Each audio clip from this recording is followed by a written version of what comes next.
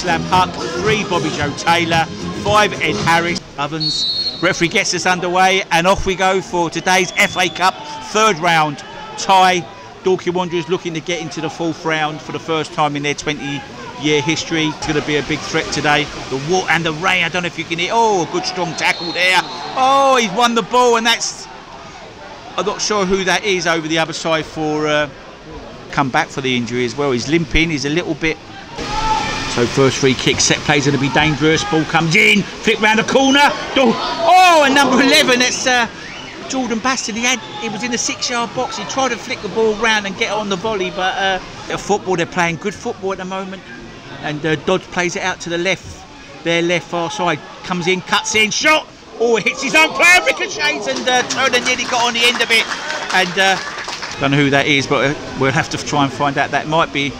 Oh, good big skill by Matt Briggs, gets away, puts it down in the channel to Callum Davis, slots it home, and that's the first goal of the afternoon, Dorking Wanderers, and I must admit that's against the run of play, definitely there, and Matt Briggs picks the ball up and he just ran at them, he just ran at the defence of Weston-Super-Mare. No one shut him down, and as they did come to him, he just slopped it then to the channel to Callum Keeley. Keeley just calmly slots it home superbly, and him and Pryor get a good understanding at the moment. Now Briggs again runs at Lid, pulls it back, McShane has a shot, and it doesn't, it gets blocked by number 16, and we've got to try and work out who he is, number 16.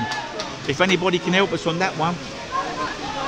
Good bit of skill by Noel McManus, gets away from Turner, gets the ball, getting to 18-yard, pulls it back, Keeley again, hits the crossbar, Pryor gets blocked.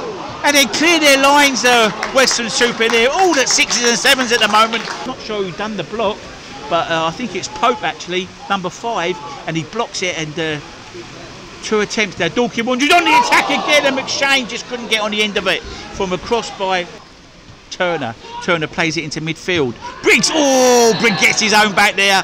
He got his own back. And yes, Briggs goes in the books, no doubt about that. He's going to take the throw for Dorking Wanderers. Briggs comes short, changes his mind, throws it long. Good flick on by Ed Harris, bouncing around. Oh, was that handball? No, it's too close. It was Josh Taylor had a shot and it hit Avery on the hand. And oh, it's an own goal. No, it's not. Oh my days. Ian McShane has missed his head. James. So free kick comes for Dorking Wanderers. Bobby Joe Taylor, left footer, swings it in, comes out to James McShane, spins away, gets a shot, flies over the bar. Already now they clear their lines, but not a great clearance. Oh, and comes out to Pryor. Now it comes to Keeley, and I thought he was going to shoot there, James, but he doesn't. He plays it out to the right in the 18-yard to Briggs. Briggs plays the ball across the line. Oh, and Noel McManus, he's just a bit of composure, man. He had no pressure at all, and you knew he was going to hit it first time. But Bobby Joe Taylor is going to be an in-swinger, comes in, headed by Ed Harris, and he heads it over the bar, and another opportunity. Nice touch by Keeley into Jason, Josh Taylor. Ball comes in, headed, oh, what a save by the goalkeeper, and Josh Taylor goes away holding his head. It's a superb cross. Clear their lines, good touch by Grubb, they give the ball away, Bobby Joe Taylor, spits it out to Pryor. Pryor puts it in. Oh, and he doesn't work the goalkeeper, doesn't hit the target. And another shot goes off target for Dorking Wanderers. In the middle, it doesn't. He comes out to the left. Is that Grubb? Grubb had a bit of a big touch, poor touch there. Sets it back to Laird. Laird plays it into Grubb. Grubb gets into the 18-yard box, tries to curl it round. Saved by Huck.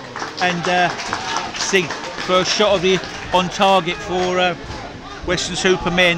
Don't forget, if you want to send me a message or anything, it's at Gary Pascoe 04. Oh, and now Briggs gets in after a mistake by Laird. Gets into the 18-yard box, shoots! Goalkeeper got down well and pushes it round the corner. And listen, he had to do that. He's free header from Kane Wills.